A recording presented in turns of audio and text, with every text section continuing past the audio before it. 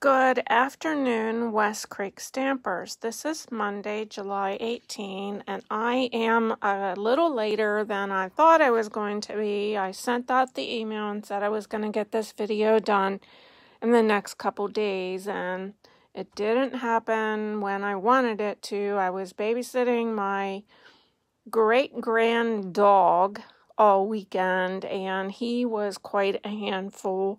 So, then my son's 51st birthday was yesterday, and it's hard for me to think that I have a 51-year-old son, but I do, and he's doing well. I'm quite proud of him, but I just wanted to hop on here now and show you how to put together these cards. Some of you have gotten your kit already. And we had fun with these. This is the Hippest Hippos.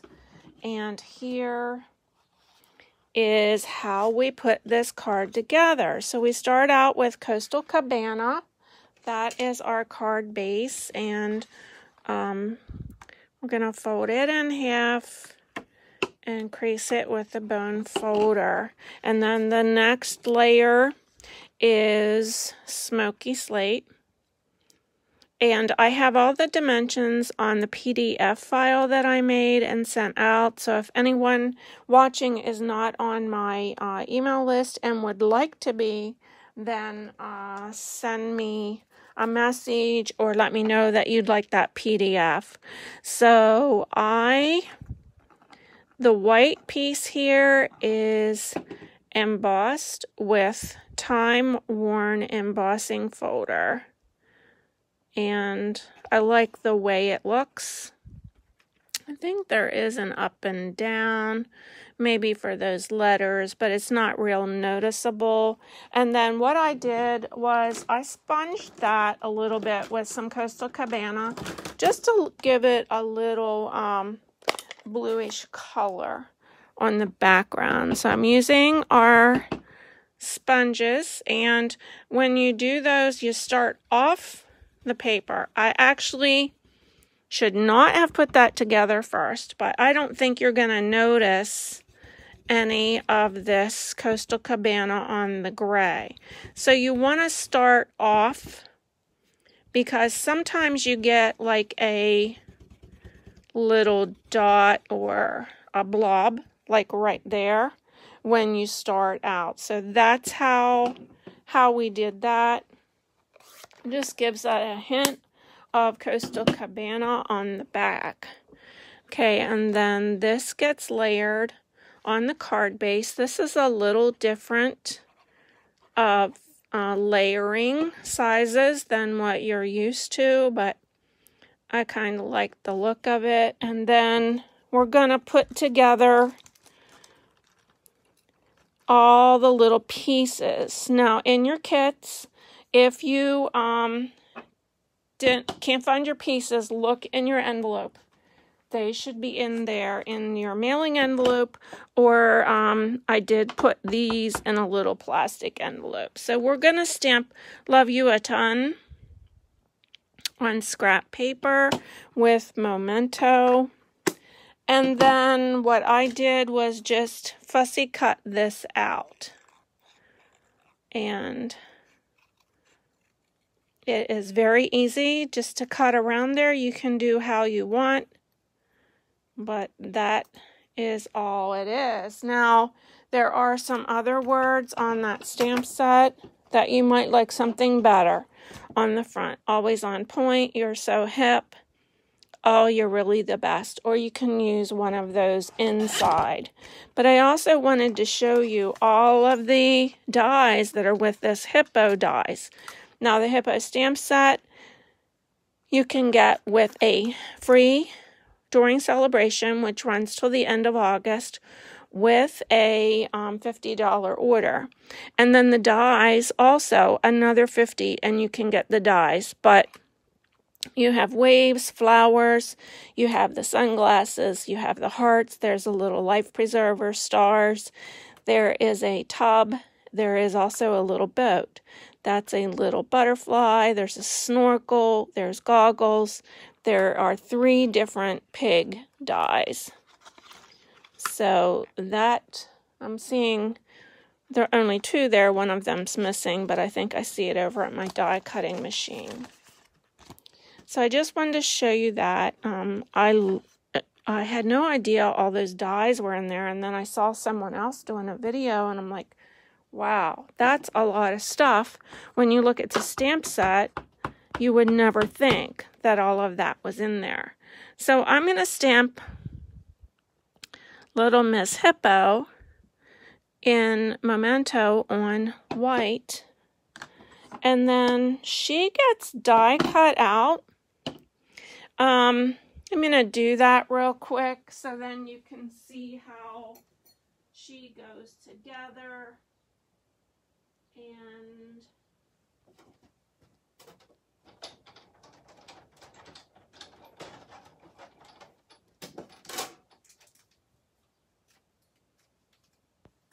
I'm not going to take the time to color her, but when I put this on the tub, I popped it up on dimensions. I'm getting a hair in my mouth. You know, my hair gets wild and woolly when it gets humid out. And so we're putting that on there. There is a little tiny something right in the die, and I'm getting off camera. I apologize for that. And I haven't done one of these videos for a while, so summer gets busy. I made some pickle relish this morning. I've been doing green beans, and so then she gets put right in here. I'm not going to fasten her because I want to color her yet, give her a little umbrella, and then I can put these little hearts on. And you can do this stuff in any color you want. I just decided I'm going to do the Coastal Cabana to match. And I don't have my tool here, but I could pick those up easier with it and put them down easier because I do not have fingernails. Okay, so then I took my words and just put this on the front. Now I didn't put a white in there for the inside because I don't think I did. Because this is a lighter colored paper, and then you can put her little glasses on her after you've colored her. So you can use colored pencils or the blends, which is what I used. Is the blends, and my blend coloring isn't wonderful. I don't take the time that a lot of you do with the coloring, but there is our first card. Okay, so this is our second card. This is using another one of the celebration stamp sets, and this one I used Orchid Oasis for the base,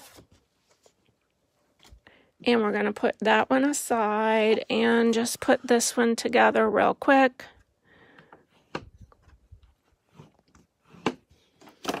And let's see what, this is another card that I made with that paper, that wonderful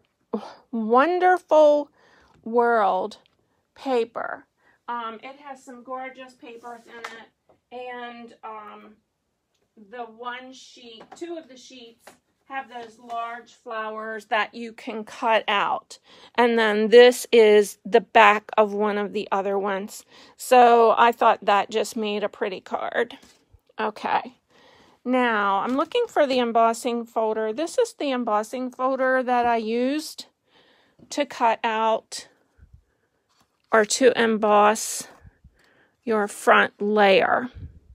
So when you are putting your card together, I cut the front out of this one before I embossed it.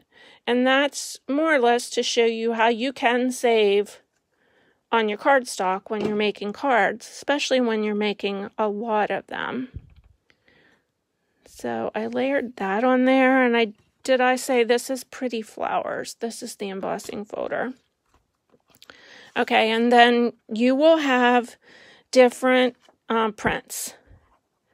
I cut probably 38 or so of these for people, and you don't all get the same prints whenever that happens. Okay, so this stamp set, this I did cut with Stitch So Sweetly dies. This stamp set is gorgeous. The flowers stamped so lovely. And I used Orchid Oasis on this. And I'm just going to show you here how nicely this one stamps. Now, you could make your stem green. I just stamped it all in the same color, but you could use your Stampin' Right markers or the smaller sponges to put the ink on your stamp and then stamp it if you want to make it different colors. But this is one of those distinctive stamps, and doesn't it just stamp gorgeous? And that Orchid Oasis, I just love it. Okay, so our words on the front, wishing you the happiest of birthdays, comes from Charming Sentiments. And I did use the die that correspond with that to cut out the words. There is a piece of white there for your inside. And we're going to stamp that in Orchid Oasis, just like the flowers. On my sample, I don't know if you can see, but it's a little sparkly. I did use Swinka Stella on there. So if you want to add a little something to yours, you could do that. That also does blend the colors a little bit. It kind of brightens them a little bit. Okay, so I see that just didn't quite stamp the way I like it to. It's just not as clear on the letters. And I was starting to have trouble with that with this stamp for some reason. And all of our stamps are wonderful, but they have their own personality, and there are certain techniques. Now, this is a silicone mat. It isn't Stampin' Up's. I do use Stampin' Up's, but I don't have it right handy. And so it seemed when I put a silicone mat under it, it stamped much nicer. You can see here there are some areas where the inking is broken. Here it is very clear. So if you ever have trouble with the way something is stamping, try that. Try your Stampin' Pierce mat. There are different ways to kind of get around that.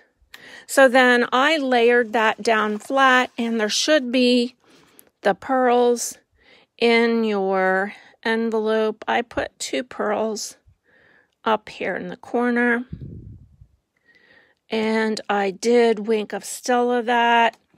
There is a die that you can purchase called Sentiment Silhouette dies that goes with all of the words in this stamp set, Charming Sentiments. But you don't have to have that, and I'm not going to walk away from the camera right now. And I had the scissors here earlier. Where did they go? So if you don't have the dies, and you can do this with any of your stamping words, there are times when I just like the look of it being cut around the words. So there we go. And I did pop up the words here. And we're going to I try to keep an eye on what's going on here in the camera. I'm standing above it. Sometimes it's kind of hard to see. I'm kind of out of practice. But that one I cut out by hand. This one cut out with the dies, and you can see that it is a lot more detailed. But I can live with this also. So then I just fasten this down, and I have my Tombow glue handy, so that's what I'm using, but you can use your adhesive of choice. And then the white inside goes in there, and I think that is such a pretty card. Now, our last card is a Christmas card, and this is in the new mini catalog. This is the card that is in your kit. I'm going to show you a couple others that I made with this paper and with the stamp set and dies. The paper is called Lights Aglow. It is very pretty, all of it. I would say both sides you can use for a lot of different things.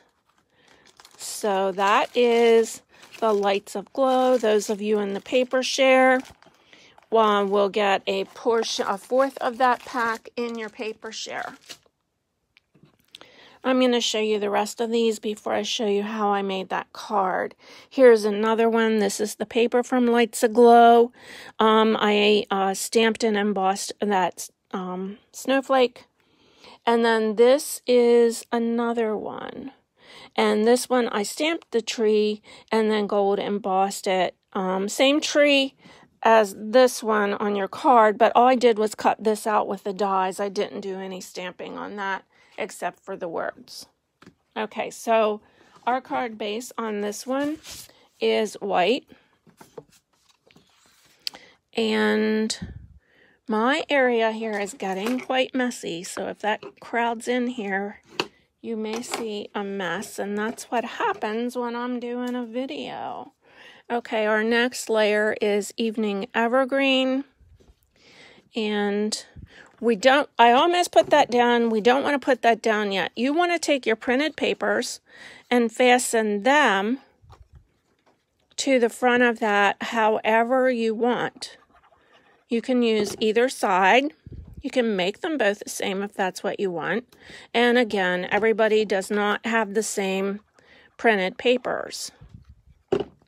So I'm going to layer that on the front, and then I'm going to take this ribbon, and I just think this ribbon is gorgeous. I'm looking around here to see if I have any. I do have Scotch tape, which I can use that, or if I had my Stampin' Seal handy, I would be using. There's always something that I miss whenever I'm getting ready to do these videos. Okay, so that works just as well to put a little Scotch tape on there. That ribbon, I wanted to tell you what that is called. It is on page 31. It's called Golden Vanilla Satin Edged Ribbon. I just think it's gorgeous. And I'm also going to show you this while we're here. The Festive Pearls has 4 different colors on there, and they are also very pretty. Here they are. You'll each get 5 pearls in your package, in your envelope, to be used on your tree. They will not all be the same color. Again, when I'm doing so many kits, everybody doesn't get the same color. But hopefully you like what you get and make a pretty card. Okay, so here we go. Now, this is going to be some work for you as well. You'll see there's some of these punch out and some do not. I'm going to do something I don't usually like to do. I'm using the pen tip. You have to be careful that you don't mark places. Some of these are cut out. Some of these are just indents. So be careful. This little star right here is just an indent. So look for the ones that look more like they're cut out, and you're going to need to clean up your tree. Okay, so then that tree just gets fastened down, and the star goes up here on top. I used soft suede to stamp my words. And then I used the double oval punch, and I don't see my soft suede. Here it is. Here it is. Okay. I'm gonna show you how slick. I had the double oval punch. Deb Rafe was here this morning, and we're working on getting ready for our benefit event, making cards for Sweet Grace. So I was showing her how we could punch some greetings with this oval punch. Okay, so here we go. And I just like the way that soft suede kind of gives you the gold effect. And then those words are popped up on your card.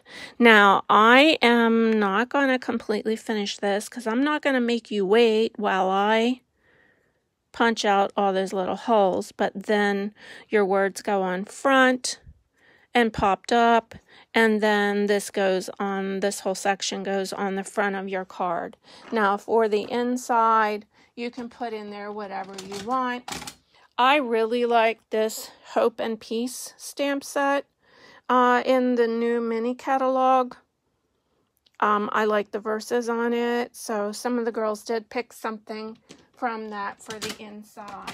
Now, here is a tip. If you don't have one of the pokey tools, this is a very simple way to get your holes punched out. A toothpick. Something that you all might have hanging around. There we go. I did want to show you that. So this is the stamp set that goes with that tree. It has the tree. Oh, we got a lot of glare. We have the snowflake. We have that garland. We have some other snowflakes and twinkles.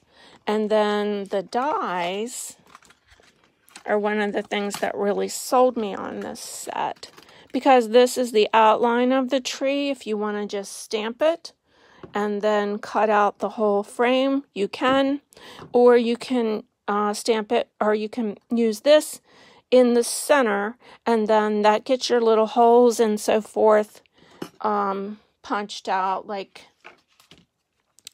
on this one, you can see some of the white coming through the back on the holes, and then I stamped it and gold embossed it. But you've got the snowflakes, you've got several different sizes of snowflakes. This is a tree topper.